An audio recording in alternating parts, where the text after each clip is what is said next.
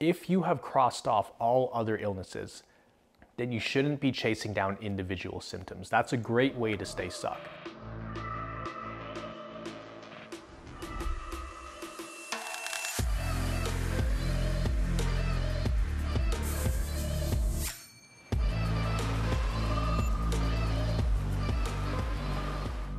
How's it going, everybody? My name is Miguel from CFS Recovery. In this video, we're going to be talking about the keys to not getting better, the keys to staying sick, staying stuck. And the reason we're going to look at it from this perspective is there's a man named Charlie Munger, and he's a very successful individual, and he looks at things from a different perspective. He talks about inverted thinking, and inverted thinking is a great way to solve problems. Now, instead of thinking of all the right things to do in recovery, which I've shared tons and tons of tips on this channel, there's over 500 videos on this channel at this point.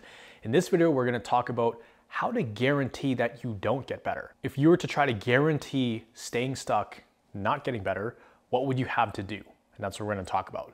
So if you don't know who I am, my name is Miguel. I am 27 years old. I live in Canada, and I struggled with a hypersensitive nervous system issue, AKA CFS, for 4.5 to 5 years. And at my absolute worst, I was completely bedbound. I was actually in the hospital for a couple months, and I couldn't even roll over in bed. It was hard to even lift my head off the pillow. I had to get spoon-fed many times. I even had to, at one point, have my dad blend food, and I had to drink it, and even that was difficult for me because I had zero energy. My body was in complete pain. I couldn't even really lift a spoon to my mouth without triggering absolutely horrible symptoms. So I know what it's like to be absolutely debilitated, and that was 5 years ago. I've worked my way out of it, and now I live a pretty normal life, and I'm very appreciative of where I'm at. I can exercise, I can run, I can work out, I can work full time, I can eat whatever I want, I could stay up late, I could travel, so I've pretty much gained my life back. And in this channel, I help people recover from their CFS or their hypersensitive nervous system issues. Now, I want to preface this video as well because I don't want you guys to feel bad if a lot of these are things that you guys are doing. In fact, if you guys are watching this video right now, the chances are you are doing some of these things, if not a majority of them. I myself had made so many mistakes over the years. I wish someone told me this sooner, and I wish someone told me it in a way that was really easy for me to understand, because it was really hard to find information out there that wasn't super scientific and talking about cells and this and that. Like, I wasn't a scientist. I just needed somebody to tell me what was going on, and luckily I found a doctor who taught me how to get better. But in this video, like I said, we're going to talk about the opposite. How do you guarantee staying stuck? So the number one best way to stay stuck and not get better is to search on forums for the solution. When I talk about forums, I'm talking about Reddit, Facebook groups, any kind of Google forums about CFS. You're going to find a lot of dark information. There's people just venting on there. They're saying, I've been sick for 20 years, 30 years, 40 years. I've tried this and that. And then it's just a complete mess. Actually, the people in our program, Recovery Jumpstart, we refer to those areas on the internet, those forums or those groups, as networks of doom, because there's nothing really positive about it. And in fact, there have been many people who have recovered who try to provide solutions in those groups, and everybody just shoots them down. They tell them they were either never sick in the first place, or they're making it up, or they're trying to sell them something, when really people are just trying to help. So that's a great way to stay stuck. If you continue to spend time on forums or Facebook groups that just cause you more stress, where it's not really solution focused, that's a great way to stay stuck. So the first thing we tell people in the program is to get out of any other Facebook groups and absolutely do not Google any more symptoms, because that's a sure way that you will stay stuck. That's number one. Number two is to continue doing the same things that are not working. Now, I remember when I was sick, I had no clue what to do. I mean, I knew that meditation was good. I knew I should probably eat healthy. I knew I should probably do deep breathing every day. So I would do these things, but they weren't working. It's because I didn't really understand that even though I was doing all these things, internally my mind was completely stressed. So I'm not saying you don't have to do meditation, you don't have to do deep breathing, but if it hasn't been working, then stop doing it. Because what's the definition of insanity? Doing the same thing over and over again, expecting a different result. So a sure way to stay stuck is to continue doing what you've been doing for the last few months or last few years that you've been sick that hasn't worked. If you want radical change, there needs to be radical change in your life, in the way you approach things and the things that you do. If you do what you've always done, you'll get the results you've always got. So that's a second really good way to stay stuck, is to continue doing the things that haven't been working. And I get it. A lot of these things that you're doing right now that maybe aren't necessarily working, you've read that they've helped other people. You read that they're good to do. Like, we all know meditation is great. We all know that eating healthy is great. But if your main focus is on that and you haven't been getting better, then you need to shift your focus to somewhere else, because clearly this is not working. A lot of times people come into the program and they've been doing literally everything in their power. Every second of their day is focused on recovery. We just changed a few things. We're actually not adding anything more. We're actually removing things. We're telling them, hey, it doesn't have to be this complicated. Let's simplify this. And they get a lot better. So that's a sure way to stay stuck, is to continue doing the same things that haven't worked in the past. Number 3 is trying to treat individual symptoms. I used to do this all the time, and most people do before we realize that it's a nervous system issue. Because if you have heart issues, if your heart rate is very high, if you have heart palpitations, sharp chest pain, of course, you have to go to the doctors, you have to get scans and blood tests done to make sure that everything else is ruled out, to make sure you don't actually have a heart condition. Other things like headaches, you have to get like a CT scan just to make sure there's nothing happening in your brain. And seeing a neurologist, seeing a specialist, seeing endocrinologist, all these different things, it's great that you've gotten those tests in the past. And if you're watching this video right now, then I'm assuming the reason you're on YouTube searching this up is because you've tried so many things in the past that haven't worked, and you've seen specialists, and despite all the symptoms you're experiencing, despite all the discomfort, the doctors are turning you away, telling you that you're completely normal. They're saying, hey, Miguel, your scans are fine, your tests are fine, just go home, get some rest. If you still feel like this in the next 3 months, if you still feel crappy, then visit us again and maybe we'll run more tests. That's probably what they've told you up to this point, which is how you ended up on this channel. But if you have crossed off all other illnesses, then you shouldn't be chasing down individual symptoms. That's a great way to stay stuck, because it's a rabbit hole that never ends. I've heard of cases of people having 20, 30, 40 symptoms at a time. And if you treat all of those, you're gonna go crazy. It's never gonna end. And so what you have to do is put everything under this umbrella problem, this hypersensitive nervous system problem, and then all these other issues, all these other symptoms, just throw them under that umbrella. The headaches, the heart palpitations, the POTS, the vertigo, the dizziness, the chronic pain, the visual snow, all of these things, you have to throw all of them under that hypersensitive nervous system issue umbrella. Because if you chase down every single symptom, you're gonna be stuck in this forever. If not, you're gonna go on a downward spiral, because you're gonna start getting anxious with every single symptom that comes up. So that's a great way to stay stuck with CFS, if you chase down each individual symptom.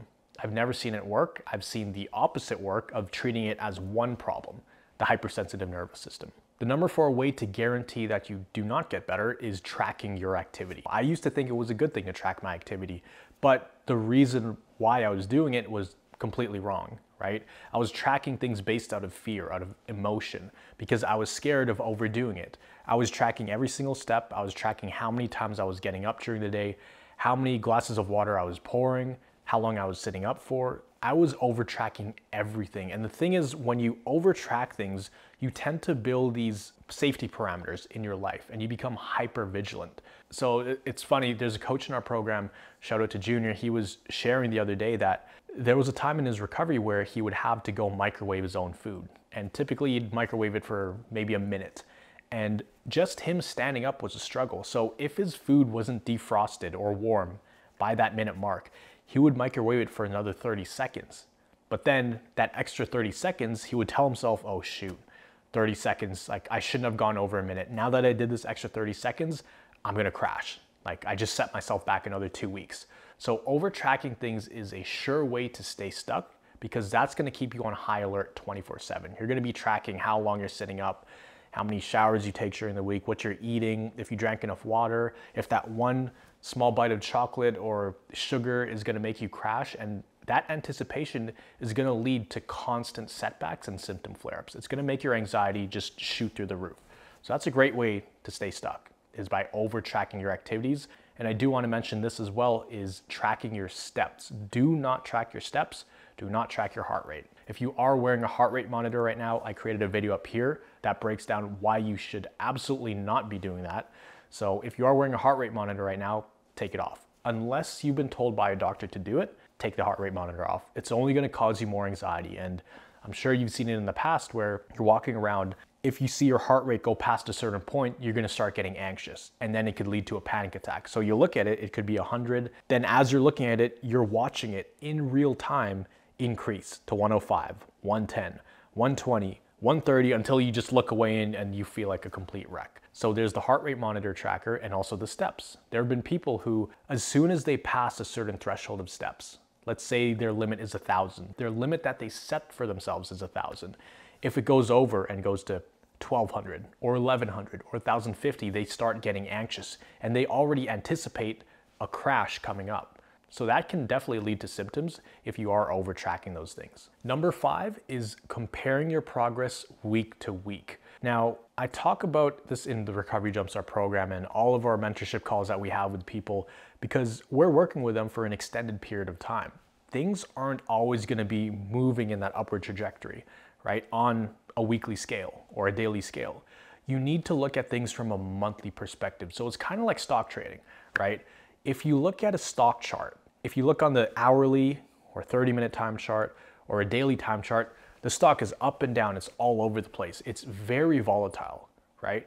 Whereas if you zoom out and look on a monthly time chart, there's a little bit more stability. You can actually see some pretty obvious trends most of the time.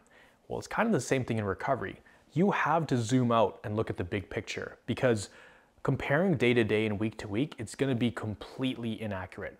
There's gonna be times where you feel good. There's gonna be times where you feel crappier. If you're looking at such a small snapshot of time, it's not gonna give you an accurate representation of your progress. So what you need to do is only ever compare month to month, because anything shorter than that, you cannot rely on that information. There's a lot of people who say, oh, last week I was feeling way better, now I feel way worse, I'm going backwards. That's the absolute wrong way to think about it. And if you do think like that, that's a sure way to stay stuck. That will guarantee it. So you do have to zoom out, look at the big picture, and even if you're feeling bad for 2 weeks at a time, even sometimes 3 weeks, some adjustment periods can last 3 weeks and your symptoms can stick around for that long, but then the 4th week, you feel way better and you unlock this new level of health, this new level of less fatigue, less symptoms, more energy, better sleep, all of these things. A month timeline will give you a much more accurate representation. And then compare month to month or every 2 months or 3 months, but never ever look at your daily or weekly trajectory as reliable information because it is not reliable. So if you want to stay stuck, track your progress every day or every week. That's a sure way to not get better. What you want to do in order to get better is to track only month to month. Number 6 is relying on motivation or emotion.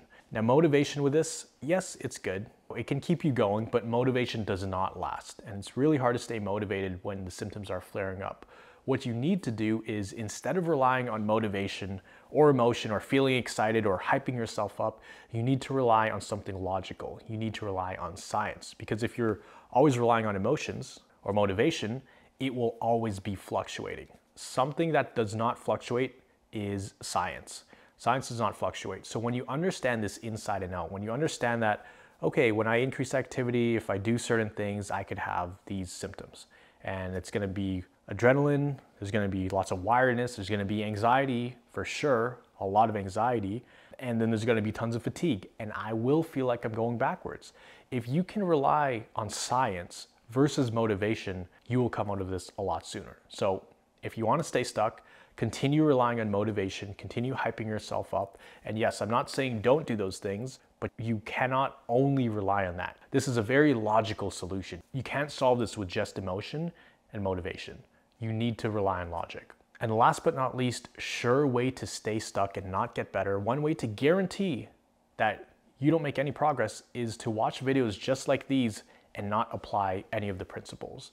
So for people who are watching this, you sitting there right now, whether you're lying in bed or you're watching this because you want to get better, you want to get your life back. You know, you're tired of feeling tired. You're tired of feeling run down of the symptoms, and you just want your life back. So in order to do that, you do have to implement these things in my videos. And for most of the people who watch the videos on this channel, they're doing great.